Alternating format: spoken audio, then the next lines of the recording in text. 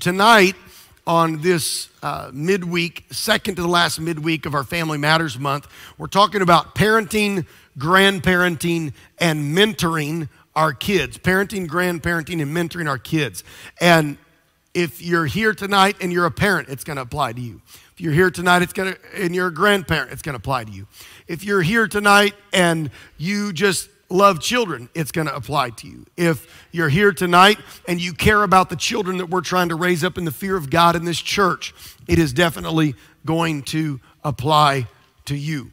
Like many of you here tonight, I used to be an expert on parenting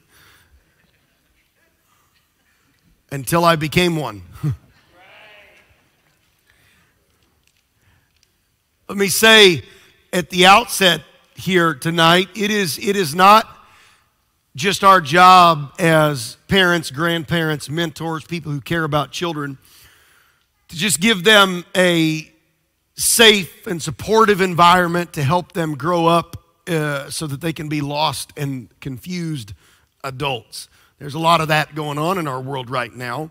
But our jobs as parents, grandparents, and people who love and care about children is to provide affection, to provide roles, to provide rules, to provide actual hands-on guidance and train them in the way of the Lord. In fact, the safe environment that we should be providing is keeping them safe from malicious input and outside influence and all of the insidious lies that are billowing from the extreme liberal, extreme secular mindsets in our world that are trying to creep into our homes and destroy the next generation of our children. As I preached on Sunday, if you weren't here on Sunday, I would encourage you to go on YouTube and watch that message or catch it on our podcast. As I talked about faith families, I feel like God gave us a word for our church. As I preached on Sunday, it is impossible for the church to compensate in 2 to 3 hours a week for reckless, ungodly, or even just misprioritized parenting at home throughout the week. The church cannot make up that difference in 2 to 3 hours a week. It's impossible.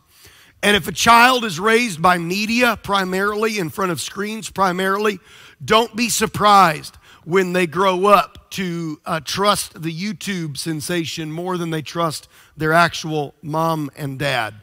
Don't be surprised when they grow up to value Instagram's values more than the values of mom and dad. If a child's most celebrated accomplishments are sports accomplishments, or their most celebrated influence are coaches and teachers outside of the faith, don't be surprised if they grow up and prefer education over Christ or sports over the kingdom.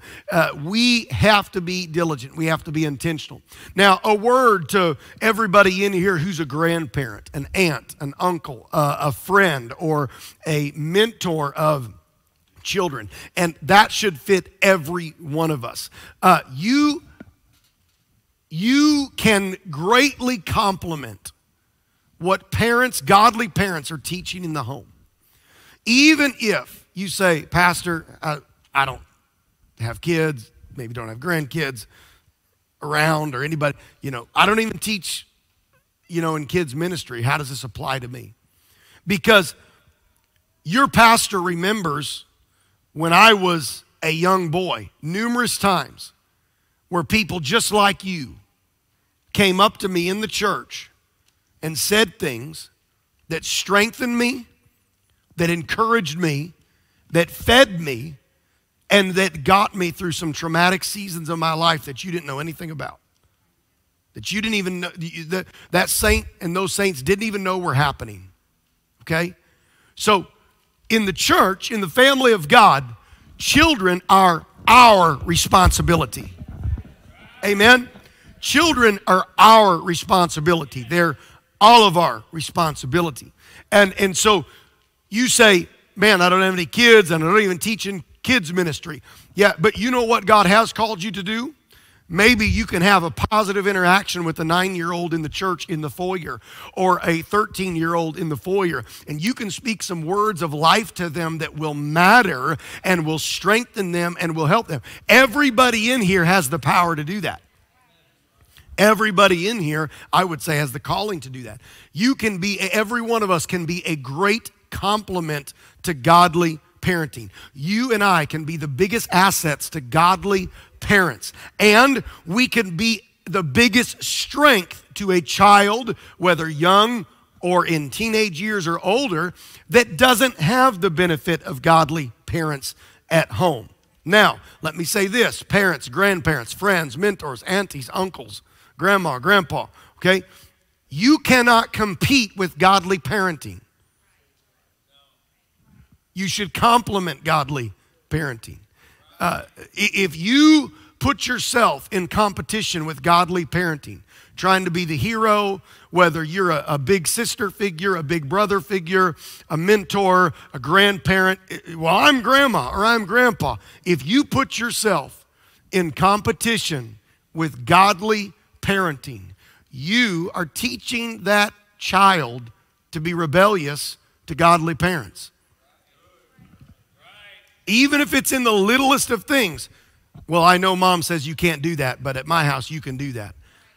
And I'm not talking about getting a third M&M if mom says they can only have 2, though maybe that would apply. I'm talking about a little bigger issues. We want grandparents and aunties and uncles and big sister figures and big brother figures to spoil our kids and all that stuff. Thank God for that. But we have to be careful that we don't sow the wind and the parents end up reaping the whirlwind, that we teach them that it's okay to disregard and disrespect godly parenting, okay?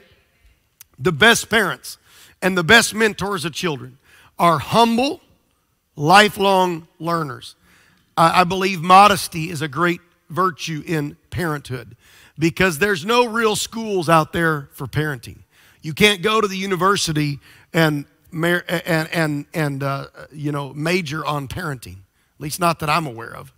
You can go get about every other type of secular degree imaginable, but you can't go and major and figure out how to be a good parent. There's things, every one of us that are parents or grandparents, you didn't know about it until you got into it. Think about Adam and Eve. They're born into the Garden of Eden. They're created in a garden with navel oranges, but they have no navels. They have no parents. They came from God. And they had no example, so they had to figure it out. Obviously, they did some things right. They did some things wrong, like most parents. They got some stuff right. They named their boys Cain and Abel, and they taught their children apparently to worship God, because even after Cain and Abel separated and there was murder and exile by Cain, there was a godly descendant that somehow learned how to worship, and something survived out of that. But the reality is, parenting is a humbling experience. Mentoring children is a humbling experience. Teaching Sunday school. Thank God for our nursery workers back in the nursery. Thank God for our nursery workers. Working with kids is a humbling experience because they will tell you things you don't want to hear. They will say things you don't want them to say. Parenting's not for the faint of heart. Grandparenting is not for the faint of heart. Kids will embarrass you. Let me give you 4 purposes of godly parenting. I'm going to try to stick pretty close to my notes tonight because I've got a lot of material I'm going to try to cover in our next 35 minutes or 40 minutes or so together. 4 purposes of godly parenting. Number 1, to raise up a godly seed. Malachi says, didn't the Lord make you one with your wife? You're one in body and spirit. They're his. He says, what does God want for you? For godly children from your union. So in other words, that there would be perpetuated a godly seed. That is God's will for families, that a godly seed would be in the earth to perpetuate the gospel. Secondly, to train up children in the way that they should go. Christian parents, grandparents, mentors of children, we have an obligation to raise godly children, to strive for this. It's not optional. Train them up, the Bible says, in the way they should go. We have an obligation before God to raise children in the nurture and the admonition of the Lord. This is biblical training and biblical discipline, which I'll talk about in a few minutes.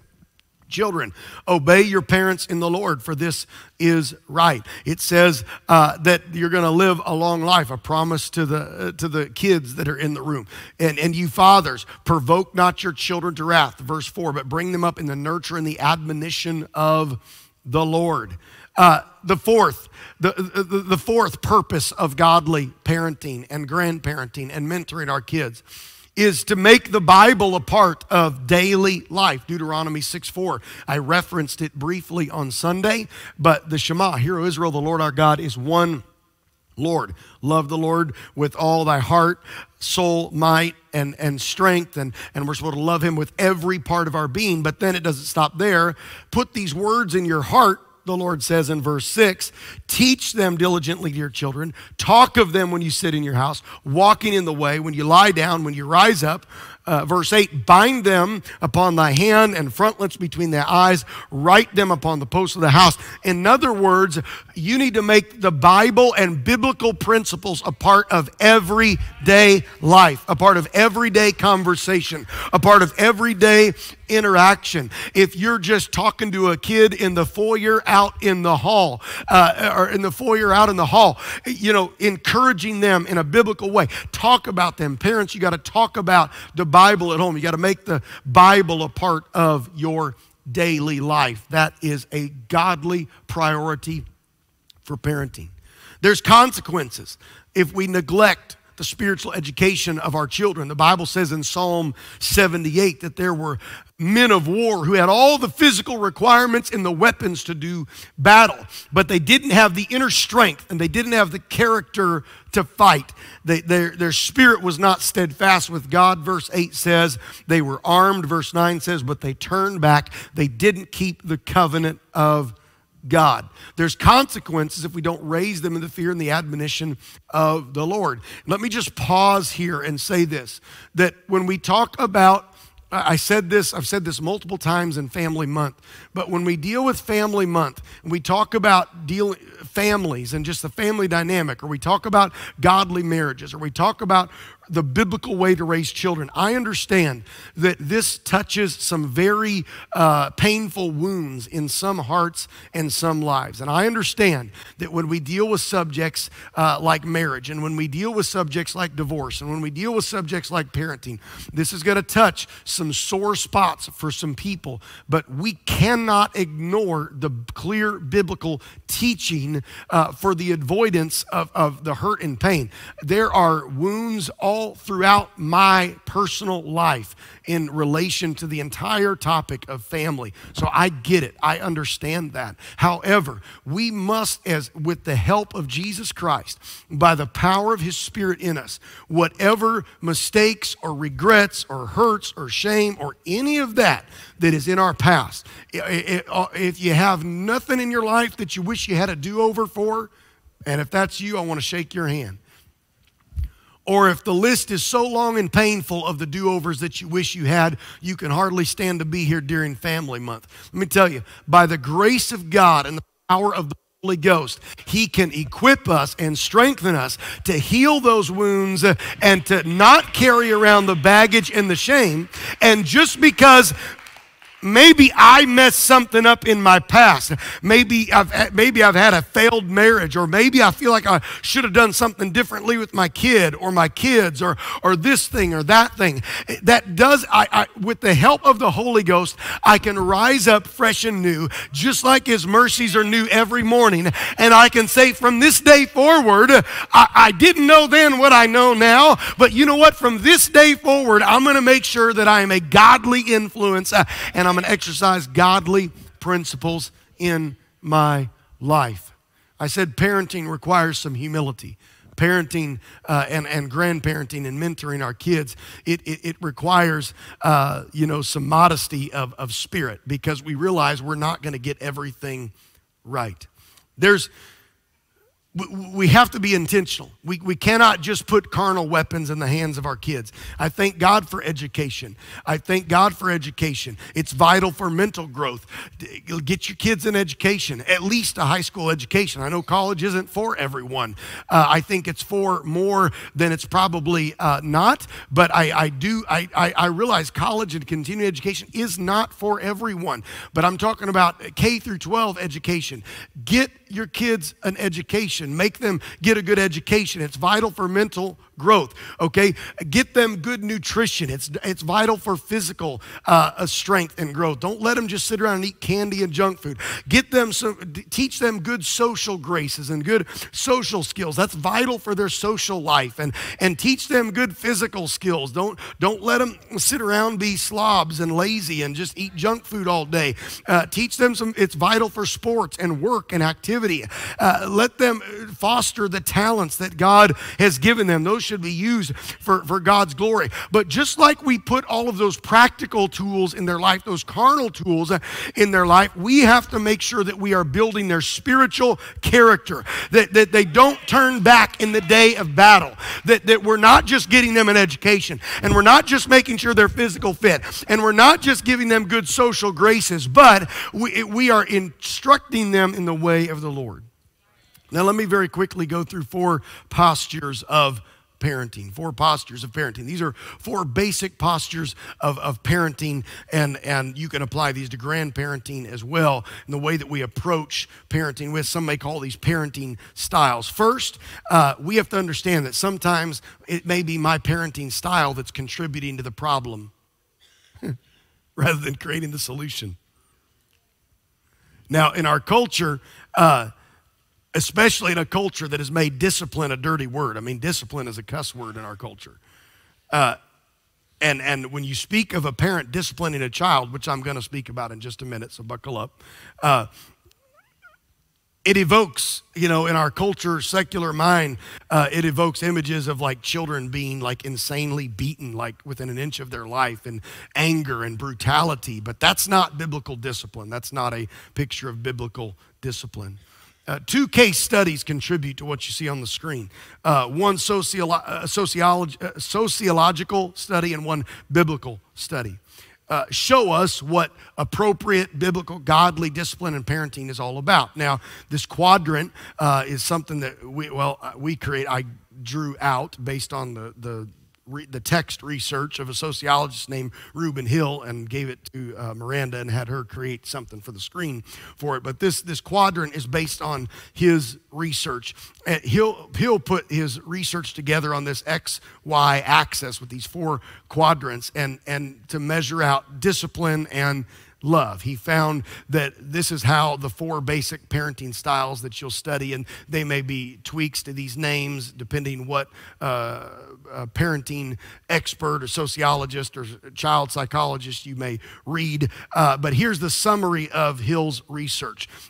Starting, you see the lines, the vertical line is the expression of love and affection from low to high, and then the horizontal line is high discipline and control over here being low, and over here being, actually those I just realized are backwards. Okay, well, just flip those in your mind. Flip those in your mind. That one should be low over here, high should be, I apologize for that. Maybe it's in your notes right, but probably not. Sorry I didn't catch that. The permissive parent, okay? The permissive parent in the upper left. This is the upper left quadrant, the blue quadrant. These are parents who are high in love, but they're low in discipline. So that's backwards. They're low in discipline. This study revealed that permissive parents tend to produce children with very low self-esteem, feelings of inferiority. Parents express a lot of love, but the lack of boundaries leave children with a high level of insecurity from a very young age. The kids feel love, but they're never sure of limits, and it creates fearful kids. It creates insecure children. They feel very loved, but they're very unsure of themselves. The second one is neglectful parents.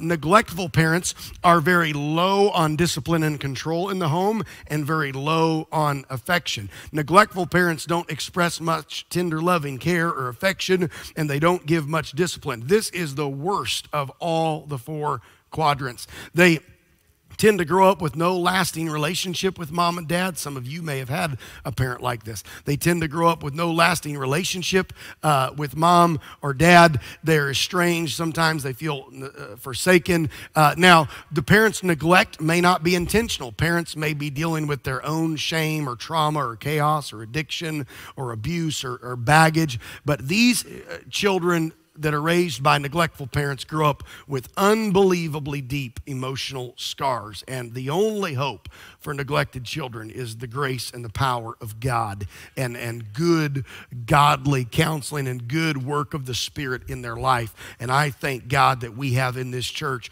we have people who have made it through all of these types of parenting, and by the grace of God, we're here tonight. There's over here the authoritarian parent. Again, now the authoritarian parent, again, flip those horizontal ones, please. The authoritarian parent is high on discipline and low on affection and love. They raise children that are provoked to rebellion. Rules without relationship always leads to rebellion. I don't think I put it in your notes, but write it down. Rules without relationship always leads to rebellion. The bar is high, everything is a must, everything is a battle, everything is a fight. The authoritarian parents, they're not just content to win the war, they got to win every little battle and every little skirmish along the way. They've got to get their kids into submission, and authoritarian parents squeeze their kids until many times they squeeze them right out of the house. Paul told the church at Ephesus not to overcorrect their children, not to exasperate them. He warned authoritarian parents, don't raise children like this, because if you do, they'll reject the faith altogether. You'll exasperate them with constant bickering and needling and correction. Then in the upper right-hand corner, there's the authoritative parent, totally different than the authoritarian. Not overbearing like the authoritarian, but extremely compassionate, tender, yet firm. They provide the best combination of high love and high discipline and control. The result is a child that has a good balanced self-esteem, good balanced coping skills. Everybody knows in that home who the boss is. Everybody knows who's in charge, and boundaries are generally respected. Kids are kids. They're going to be kids. But boundaries are generally respected. And both of these studies that I'm referencing here tonight say that the parent who balances well love and discipline without compromising either one, love and tender affection and discipline, raise kids that are well socially adjusted and maintain good lifelong relationships with their parents. This research affirms that parents who express love well and have a high degree of control in the home produce the best, most well-adjusted kids. Hear me. I'm going to just say this. We need discipline in our homes, but we need love in our homes. And if you're a parent that never tells your kid you love them, you need to repent. You need to get over yourself, and you need to start expressing love. And if you got trauma from your childhood that hinders that, I've got a list of Christian counselors that we can help you get to and get you some help to work through that trauma. But don't make your kids suffer because of the trauma you went through in your childhood.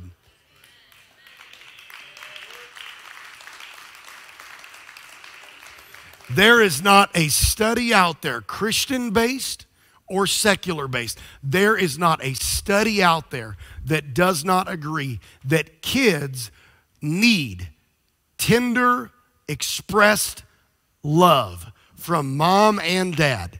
And if that's not possible, if mom's out of the picture, if dad's out of the picture, if grandma's raising the kid, if grandpa's raising, whoever their primary caregiver is, they need affection, they need love. Well, I'm just not the hugging type. Learn.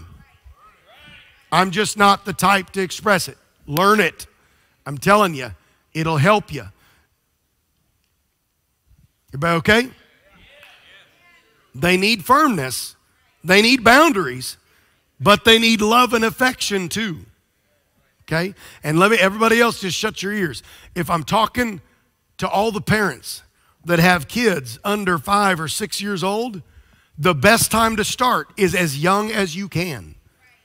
Now, even if you got a teenager, okay, everybody else open your, even if you got a teenager, start now. They're going to think you're weird. They're going to think you're embarrassing. I'm not saying you go give them a sloppy kiss on the cheek at school, in the high school hallway, okay? Don't do that, all right? That might provoke some rebellion too, okay? But just start. It's like a prayer life, okay? The best time to start was last year, but the next best time to start is today, all right? Everybody okay? Priorities for raising godly kids. We talked about the purpose for raising godly kids. Let me talk about the priorities. And we talked about the postures of raising godly kids. Let me talk about the priorities of raising godly kids and see if we can get through some of these here tonight. The priorities for raising godly kids. And again, this applies to whatever interaction you have with children. Okay? Pray specifically for your children. I know that's a no-brainer. It's easy to push out of our minds, right? But prayer is a reminder that we need God. Prayer is a reminder that they need God. And the older your kids get, the more you're going to need to pray for them. I'm not teaching this tonight because I'm an expert on the subject. I'm in class just like you. Okay? We're all in this together. And there's not one person that has perfected it. The only perfect example is in Scripture, and we're all trying to interpret that, okay? But I am negligent in my duty if I don't teach what the Bible says on such a vital topic that affects so many in the demographic breakouts of our church, if I avoid teaching it just because I don't have any grown kids yet. That's preposterous, okay? None of us are experts. I'm not an expert. I've made mistakes in parenting in the last 24 hours. Parenting is humiliating. Parenting is humbling. If you're doing it right, if you're not being humbled, then you got a bigger problem. But we've learned some things along the way, and sometimes we learn from other people, right? But we got to pray for our kids. At some point, we realize that I can't dictate every single choice my child makes, okay? And so they're going to find out some convictions on that. I need to pray for them. How do I pray for them? I need to pray for them regularly. I need to pray for them offensively. Don't wait to pray for them until they start going through hell in their 17, 18 years, okay? Pray for them offensively now. Go on the offense. And then pray defensively when they're going through it. Pray defensively. Many family counseling sessions could be avoided if there had been a consistent family altar. Pray intensely for your kids. Pray when you're burdened about your children. If you feel burdened, pray. Pray with your children. Pray over them. Pray over them in morning. Pray over them at night. My kids know, maybe some other times in the day as well, but there's 2 times they're getting prayed over whether they like it or not, morning or night. Morning and night. It's going to happen every morning and every night. Pray over your children. Become partners with them in prayer. Take turns praying. I'm going to pray. We've done this for years with our kids since they were little. I'm going to pray first and then you pray.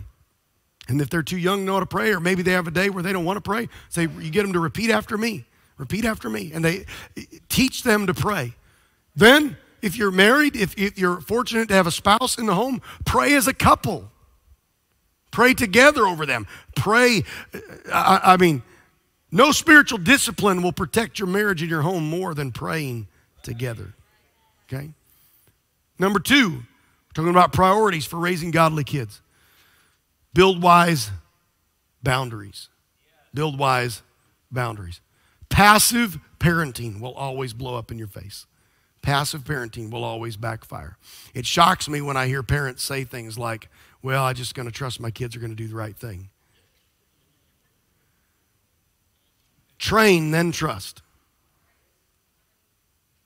Train them well. Boundaries, standards in the home are important. There's a reason the highway has lines on it. Because otherwise there'd be chaos and destruction. And sometimes there still is. And even if we do our best job to build boundaries and lines, there can still be chaos and destruction. But we still have to do our best to build some lines, some boundaries. You need to have boundaries, and I've got several areas, and you can write some notes on the side here if any of this applies to you. You need to build some boundaries, parents, before they get to the dating age. You need to build some boundaries around dating. My pastoral advice that I'm going to give you, I've already talked to the young people about this, but my pastoral advice is that our children should not begin dating until they are mature enough to begin thinking about marriage. Okay? Now that might be different ages for different kids. I recognize that. But recreational dating. Again, there is not a worldly counselor, nor a Christian counselor or Christian pastor or youth pastor that would not stand here and tell you recreational dating does not help the growth or development of adulthood or relationships or marriage. Recreational dating leads to a whole host of problems. And even if you can mine out one or two good things that you think recreational dating may produce, it is overwhelmed by the garbage that it can produce. So, and even at that age, even at the day, have some boundaries that they only go out with other couples or with group. There's a reason we set age limits for driving, right? Because teenage drivers, too young, are irresponsible behind the wheel of a car, and many deaths have occurred and tragedies have occurred because of immature people behind the wheel of a car. Can I tell you, teenage daters are also irresponsible behind the wheel of a man and woman dating relationship. Okay? Be friends, get to know people. And parents, there's a lot of leeway to work that out in your home. I'm just giving you my best pastoral advice here, that it's the best you can do. Wait until they're ready to start thinking about marriage. Okay? Set some boundaries around church. What your expectations are for church. Man, I got to hurry.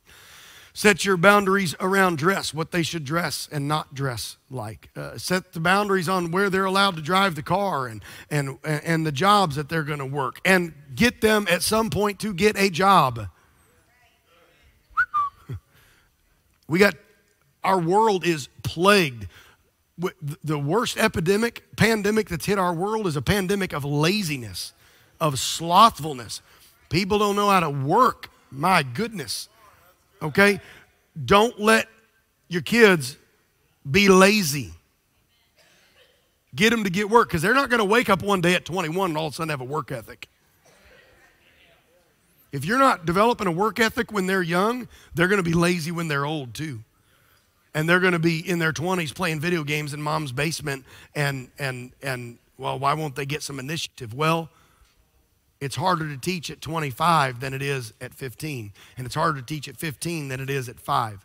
Okay, set some boundaries around what grade expectations are. I'm not the kind of guy that everybody has to get straight A's, because I understand different people have different skill sets and different minds and different abilities. But you as a parent, it's your job to know what their level of excellence is. Get them to reach for that level of excellence. And if the best they can do is a D or a C, then you know what? Celebrate that. But if they're an A student and you're content with C's because they're not failing, that you might need to reassess that boundary. Have some curfews. Where are they staying? Who are they hanging out with? I'm talking about some boundaries in parenting. Have some curfews, all right?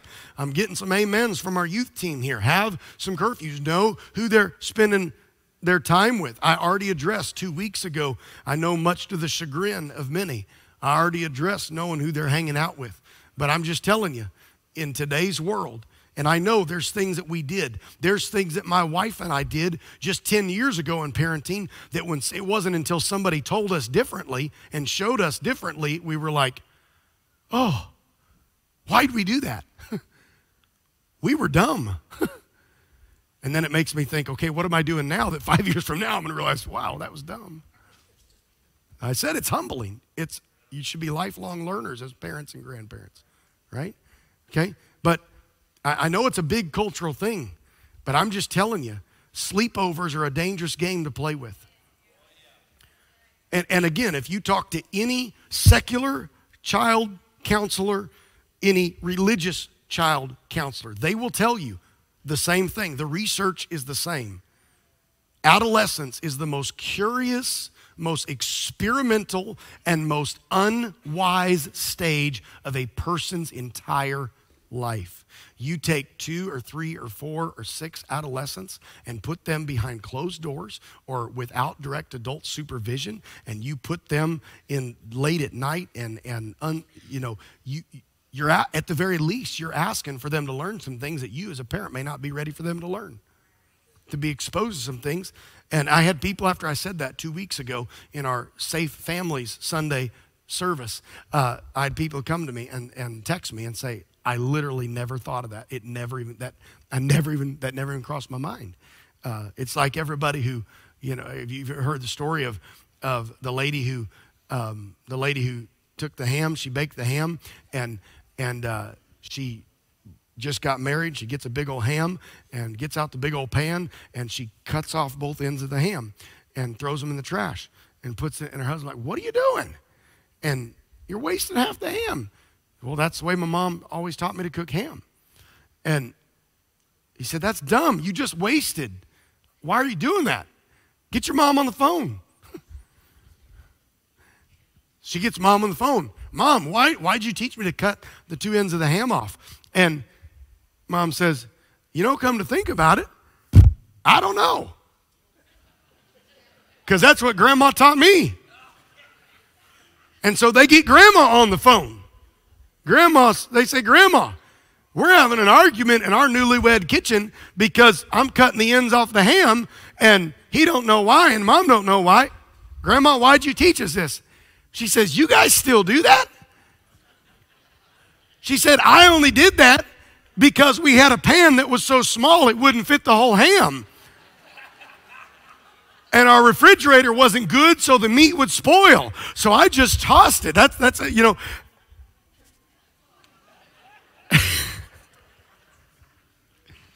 But because nobody stopped and thought about what we were doing.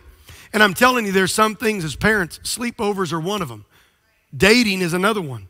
That if we just stop and think about, if we just stop and don't just do what everybody else in culture is doing, but if we just stop and think, we realize that we may be putting our kids at an unnecessary risk. Friends, know who their friends are, know who they're hanging out with, know who they're texting. We dealt with that a week ago on a Wednesday. After school activities, know what they're involved in, know what kind of entertainment. Mom and dad, get together. If you don't get together on these boundaries, your children will divide and conquer you. You got to get together.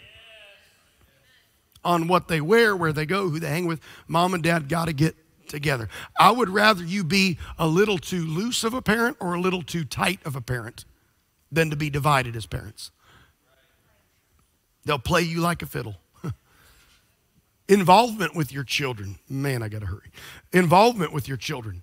I'm not suggesting that you be involved in every single thing that your child does or has, okay? But you got to be engaged with your kids. Parents, grandparents, mentors, if you love children, if you have you got to be engaged with those kids. Now, I'm not talking about being a helicopter mom or a helicopter dad, okay? That's problematic. You're going to create a huge problem there if they literally are raised in a bubble and they can't do anything, and bless God, they can't even go to school because you can't be their teacher, and they can't go to nursery because you can't be their nursery worker, and they can't go to Sunday school because you can't be their Sunday school teacher. I mean, Houston, we have a problem. Okay, you're gonna create a problem in that child. I'm speaking more about an involvement that crawls inside of their mind and crawls inside of their heart. You got to get in their mind. You got to get in their heart. You got to have heart and soul talk times together. You got to. Here's the sobering truth: you can live in the same house but not really know what's going on with them. So I'm encouraging every parent, if you got a kid at home or a grandparent that's raising a kid, leave here with this assumption tonight. Even if you think you do, it would be best to leave here with the assumption, I don't know what's going on in my kid's life. And go home and have some communication. Not all tonight, you'll wear them out. They're going to be like, all the young people are going to be like, what are you doing to us, Pastor? We should have sent you guys out for donuts tonight. I was asking my kids some questions about what I was teaching tonight, and I was asking their input on some of what I was teaching tonight. And where's he at? Zion said, he said, Dad, I'm not trying to be rude or anything, but like, what does this have to do with the youth group? I had to think real fast. I said, well, y'all are going to be parents one day if the Lord tarries. He said, okay, that makes sense. So you guys just keep these notes for 20 years until you're parents, okay? I know you may be pushed on, you may be pressed, but involvement means you don't lose your heart when you don't see immediate results. Too many parents surrender. They let the kids have their way because there's a little conflict. Praise them, be involved, stick to your guns, have consistency, okay? Let me talk about the fourth priority of parenting, loving and appropriate discipline. 3 key words here. I don't think I put this in your notes, but 3 key words: consistency, appropriate, and loving. James Dobson tells a story about a boy who was told not to cross a line, and he crossed the line, and he looked up at his parents and said, so what are you going to do about it? Teach your children, don't kill your children, teach your children discipline. What does the Bible say about corporate discipline? The Bible has a lot to say about corporal discipline, spanking. Proverbs 13. I can't go through all these verses for the sake of time. Proverbs 13, they're in your notes. You can look them up. Proverbs 13, spare the rod, spoil the son. Proverbs 19, chasten them while there is hope. Proverbs 22, the rod of correction will drive foolishness from him. Proverbs 23, beat him with a rod. If not, he will die. Beat him with a rod and deliver his soul from hell. Proverbs 29, the rod, and give them the rod and rebuke them. And if they're left to themselves, they'll bring shame. Proverbs 29, correct them and they will give you rest. They'll give you delight in your soul. Look at the number of times rod or whipping or spoon or switch is used in the Bible. Hear me. I know this is a hot topic. I am just teaching the Bible tonight. I know there are strong feelings about this. I understand that. But I'm saying, if your attitude is that I will never spank my kids, that is not, nobody clap, nobody amen. Just hear me out. This can be a sensitive subject for some. Don't clap, don't say amen to this. To never spank your kids, to say, I will not spank my kids, is not in alignment with the teaching of Scripture. But to spank your kids for everything is also not in alignment with the teaching of Scripture. Because Paul said, do not provoke them to anger or wrath or resentment. So to spank them for everything, that's not scriptural. To say, I'm never going to discipline my kids that way because maybe there was trauma in your life around, that's not good Bible teaching either. I've been asked a question before, how do you spank with a switch, a paddle, a spoon, a hand? There's no Bible on this. There's several times the word rod is mentioned, so you could just take that and say not the hand. I want them to associate my hands with love and affection and hugs and holding, and so I'm going to use something else. And I said appropriate and love. That means appropriate, that you shouldn't be doing it past a certain age, okay? And you shouldn't be doing it before a certain age. And so you're going to create rebellion if you try to bend your 15 or 16-year-old and give him a whooping, okay? That's not wise. That's not good, okay? And with love, parents shouldn't be divided on discipline, but show them love, hold them. You know, there's been times, and maybe you think I'm a baby for this, and that's okay.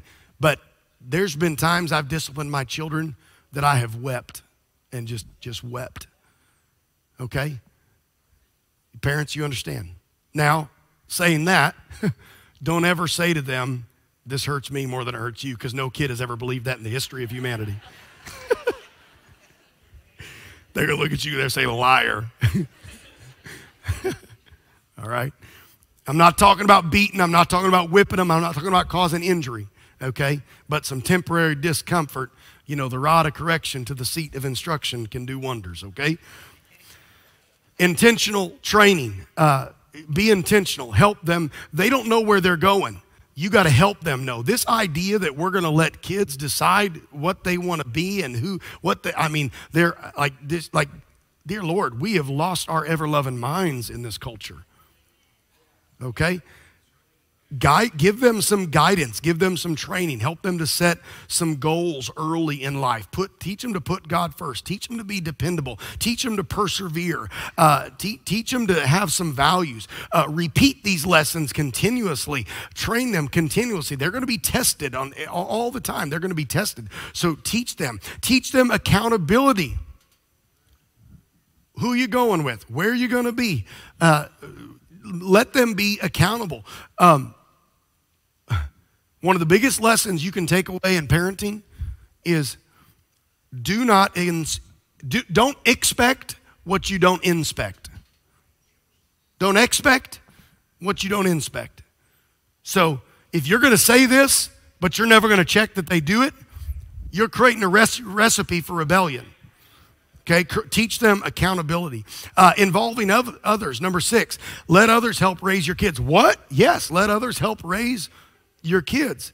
It used to be that if an adult saw a child, a good, reasonable adult, saw a child misbehaving, that they could let the parents know or say, hey, stop that, and tell the parents. Now, people don't want their kids getting corrected by nobody. I mean, parents get mad at youth leaders for correcting their kids. Parents get mad at pastors for correcting their kids. Kids suffer when that is the environment at the home. It takes a village. Yeah, it does, Ben. It sure does. It takes all of us. And so don't be a jerk. And I said rules without relationship breed rebellion. So if you've never talked to that kid before, if you've never told him, man, if all you've done is pick on him, or you have never talked to him, don't go trying to have some big corrective conversation, okay?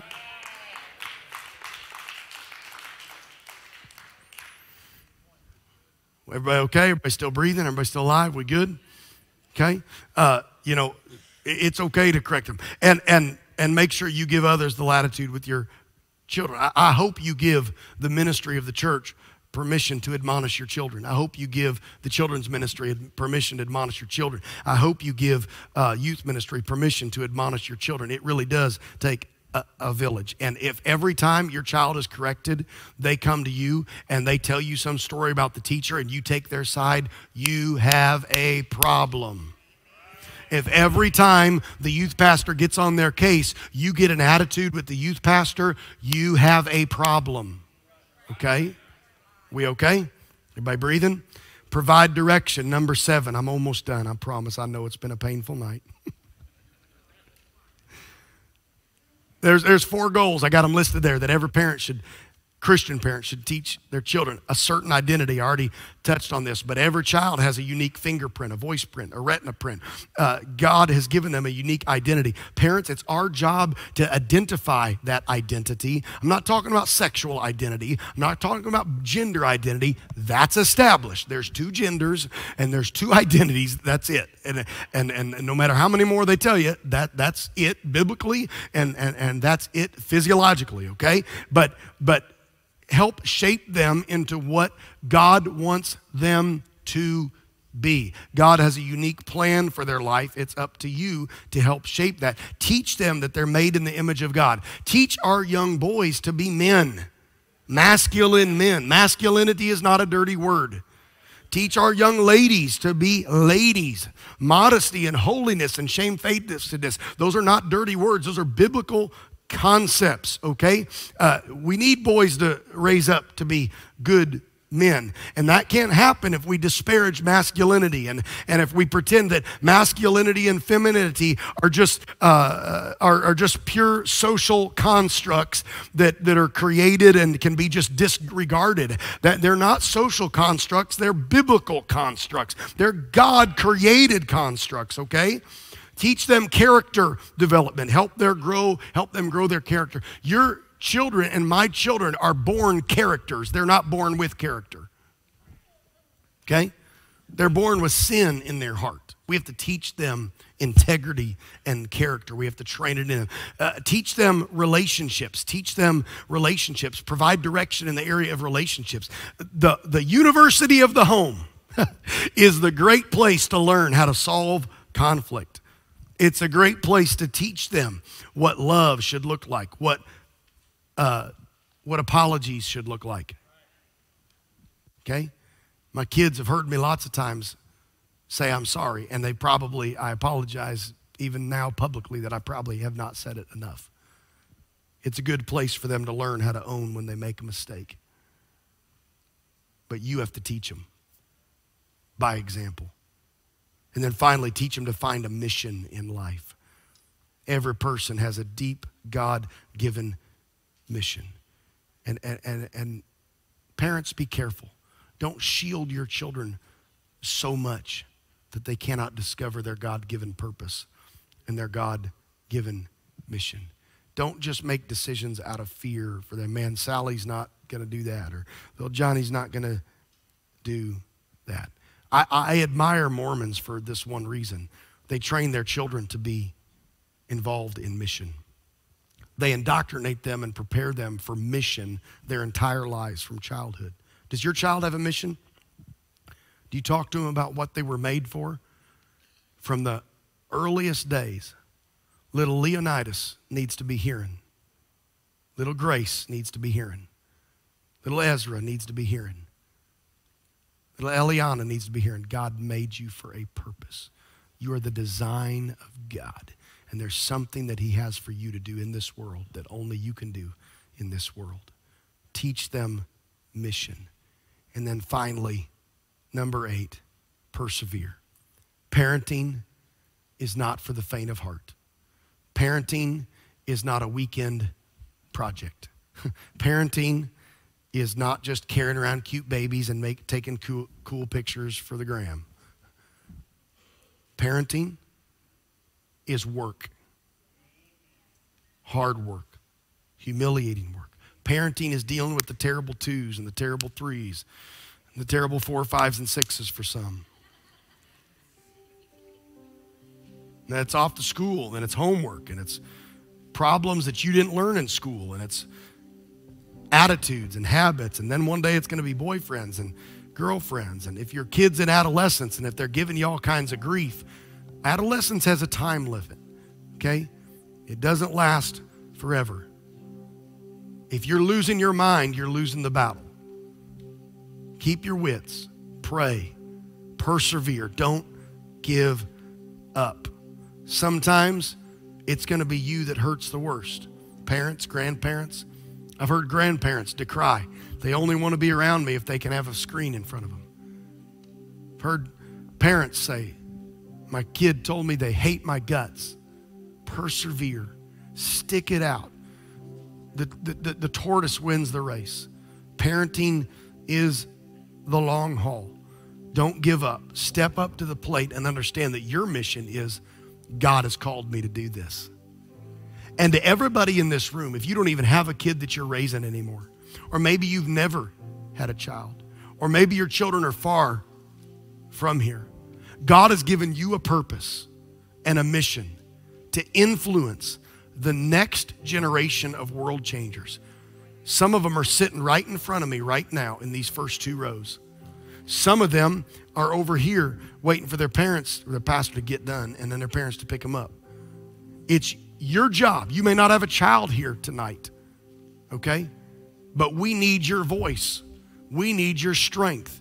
We need your faithfulness. They need your encouragement. We have to live the life that models Christ to them.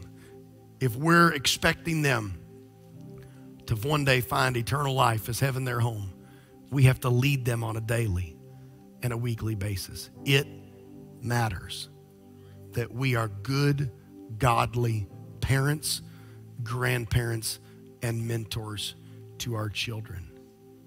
Would you stand with me? And I just feel like we need to pray right now.